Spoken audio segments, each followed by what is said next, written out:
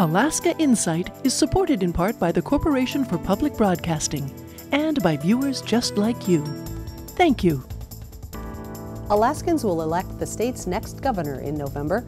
There are difficult questions for the state's future, such as what's the best path to ensure a strong economy and a healthy, productive workforce? How should the state pursue resource development that is safe, sustainable, and considers all users? And what should be done to handle crime effectively? That's coming up tonight on Alaska Insight.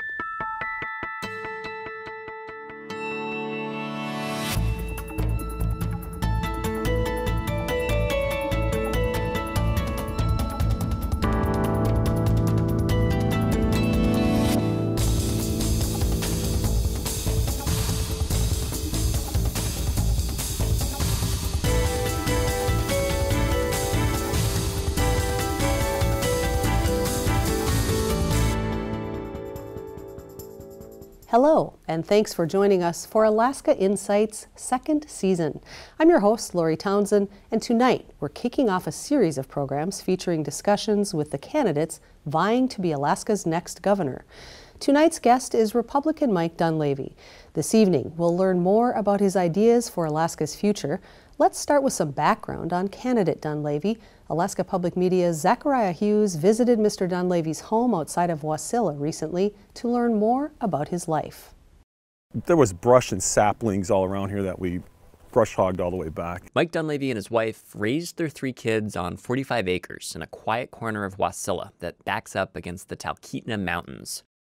Their 3 daughters are grown now, and the last few years, 57-year-old Dunleavy has been gradually getting rid of animals, all the way down to selling off his mules last year as he prepared to run for governor. If we're going to campaign, we're going to have time, but also the kids were gone, and the kids took care of them when I was in Juneau. This is a far cry from how Dunleavy grew up in downtown Scranton, Pennsylvania.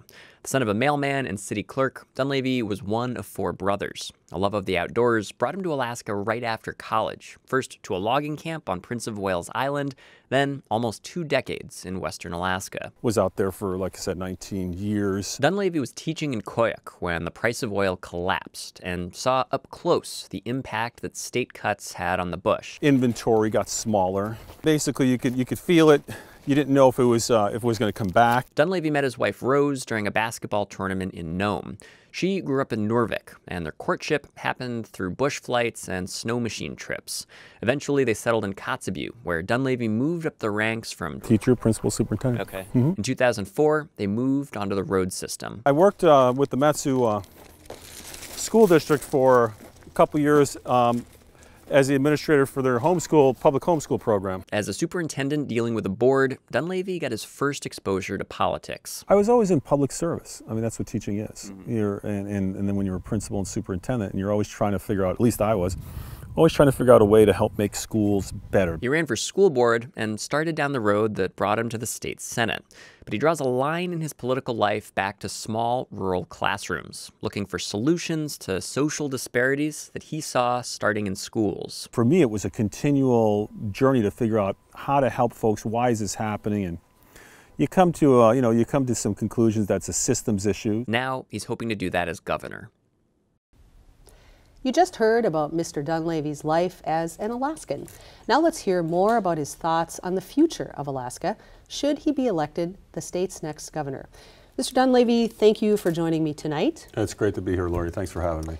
Well, start off by telling us about your early career here in education in Alaska and how that's informed your ideas for what you'd like to do if elected governor to help students in both rural and urban Alaska. That's a great question. So in the 80s, I was in a little town called Koyuk on the Seward Peninsula. It was a fantastic place, terrific people. It was an Inupiaq Eskimo town, probably about 275 people. Still have a lot of good friends there, some of my former students who are obviously older now.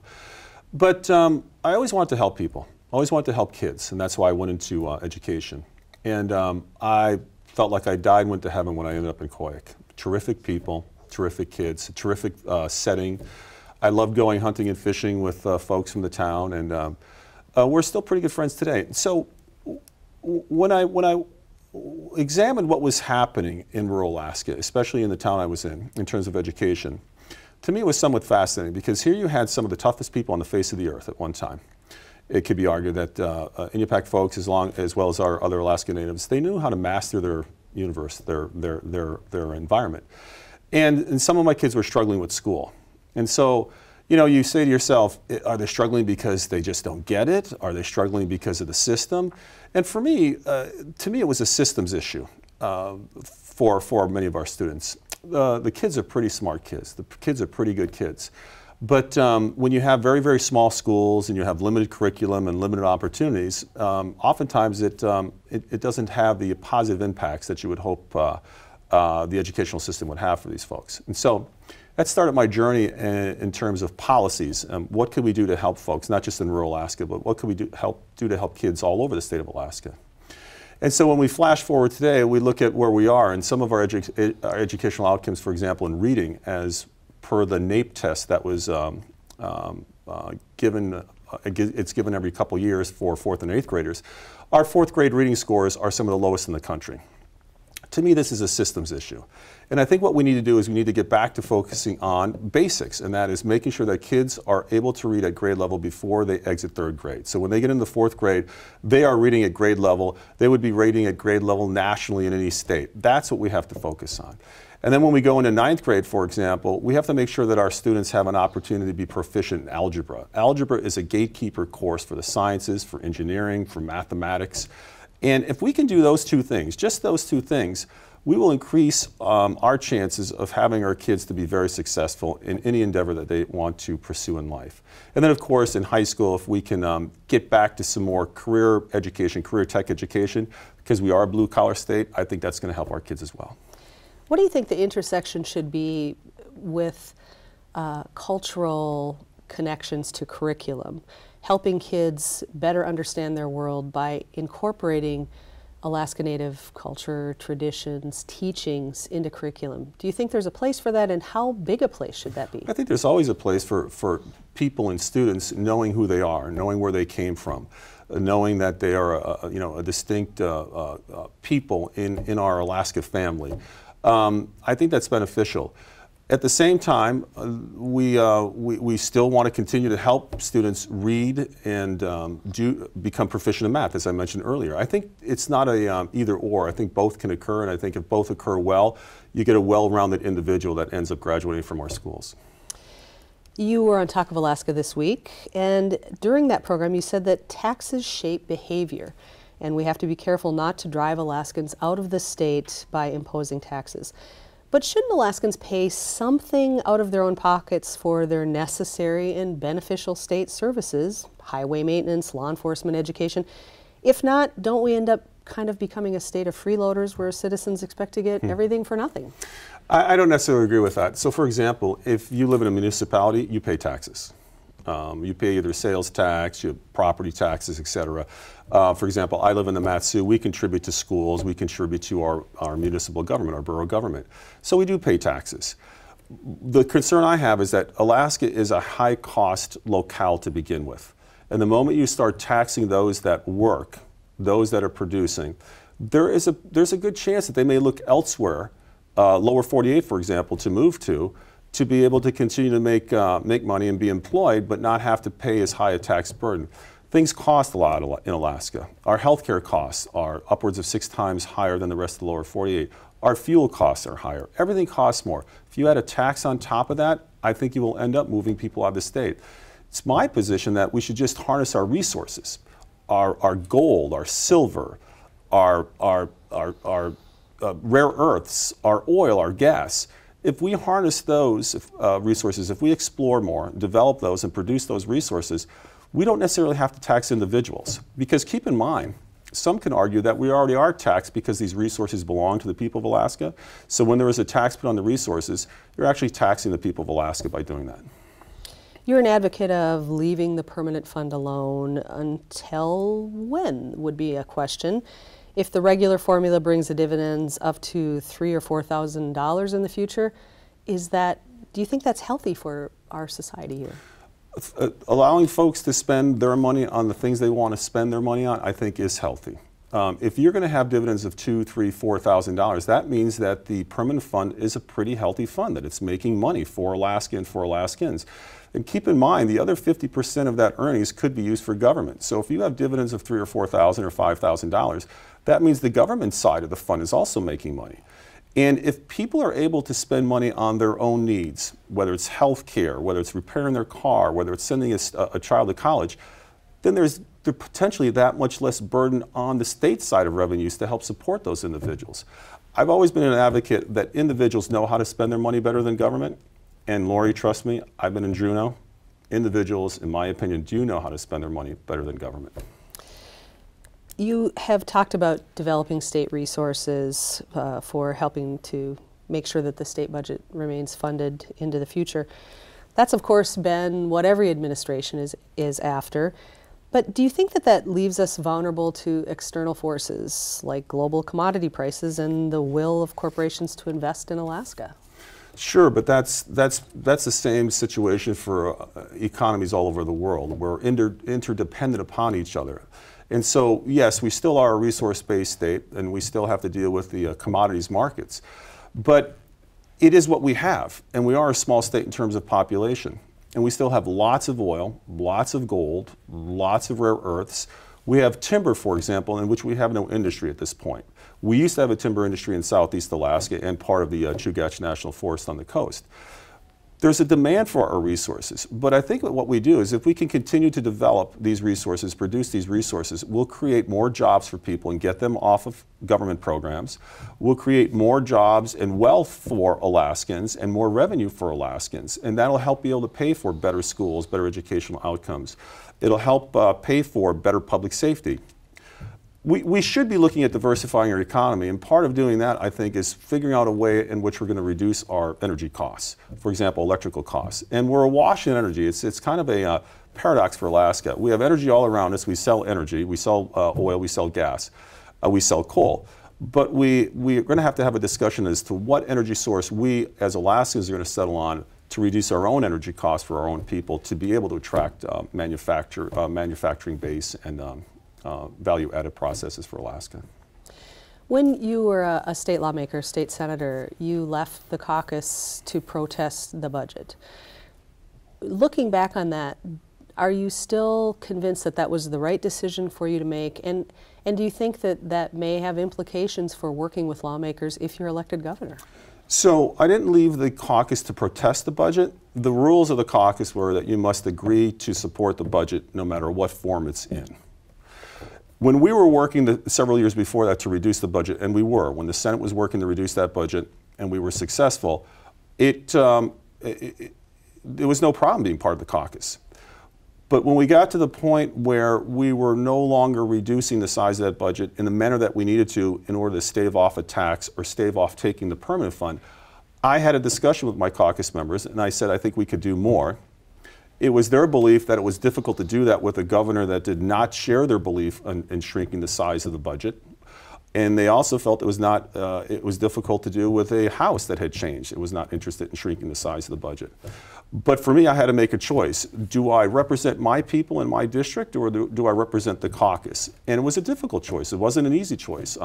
These folks are my friends and my colleagues, but when that budget came out in SB 26, the bill that reduced or changed the size of the PFD and the calculation for the PFD was embedded in that budget, and we did not get close to the $300 million in reductions that we were talking about, I could no longer support that budget, and as a result, I left the caucus.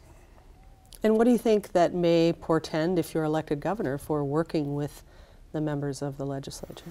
I get along with my former caucus members. They understand that this is business, and they wish. Many of my former caucus members are supporting me in my run for governor because they know that I will take the job of finding efficiencies, eliminating redundancies and duplications in government in order to save money and save Alaskans from a PFD take and save Alaskans from a tax. They're supporting me in this endeavor.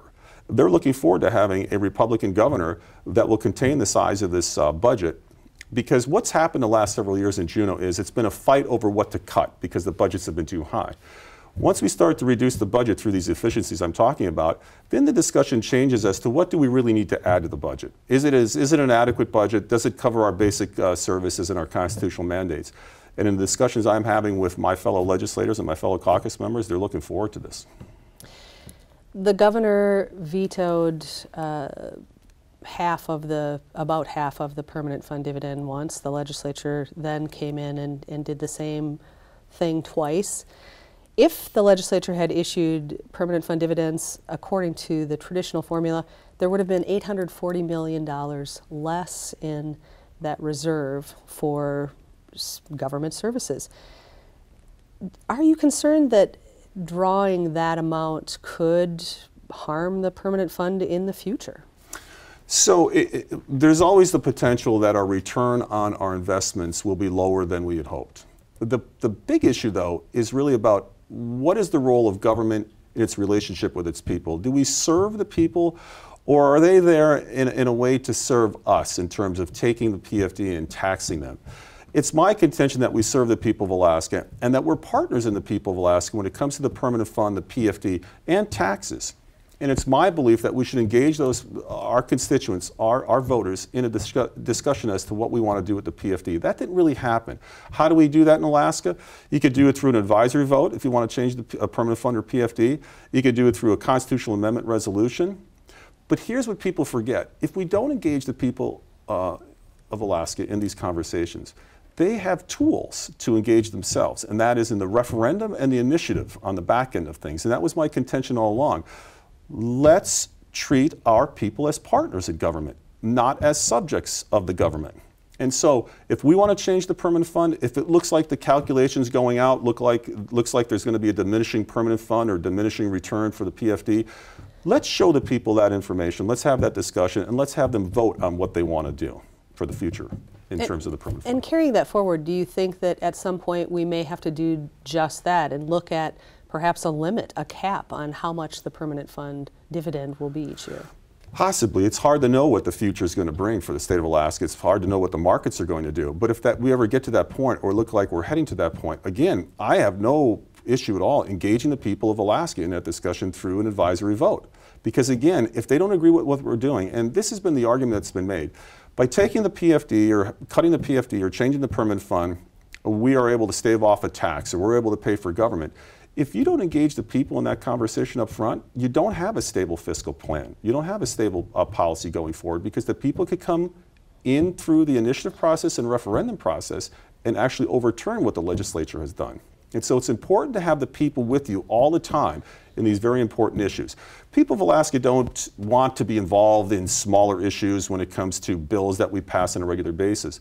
But when it comes to such dramatic and substantial changes, especially when it involves reaching into their pocketbook either through the PFD or through a tax, I think the people of Alaska should be involved. Mr. Dunleavy, you've said that you want to keep the state budget spending to roughly with inflation. Healthcare costs are rising faster than inflation. Are you aiming to slow the growth of healthcare costs, and how would you do that? We have to. We can't, there's no way and this is not just for the state of Alaska, this is for the country as a whole. I don't see how we can continue to have growth in our budgets of 8% a year, 6 to 8% a year, and that's state spending. Overall, the budget grew by 13% last year. We aren't keeping up with that growth through a growing economy. Our economy is actually stagnant or shrinking in the state of Alaska. And so what we're doing is living off of savings, or we are forcing ourselves into a situation where we're going to take $1 out of your pocket and give it to your neighbor's pocket. And it's been my contention that the way to deal with these costs is to work with folks in the healthcare industry, providers, insurance companies, all the stakeholders, to come up with a way to, at the very least, contain these costs, hopefully in the neighborhood of 2% a year, or actually reduce costs. If we can do that, then we don't have to go and tax you. And the other thing that needs to happen is we have to develop our resources. There's no way to get out of this situation or to have a future for Alaska unless we continue to explore, develop, and produce our resources. Yes, and at the same time try and diversify the economy through a lower energy cost. But that's the near term for Alaska, is developing these resources to help pay for these programs that we want.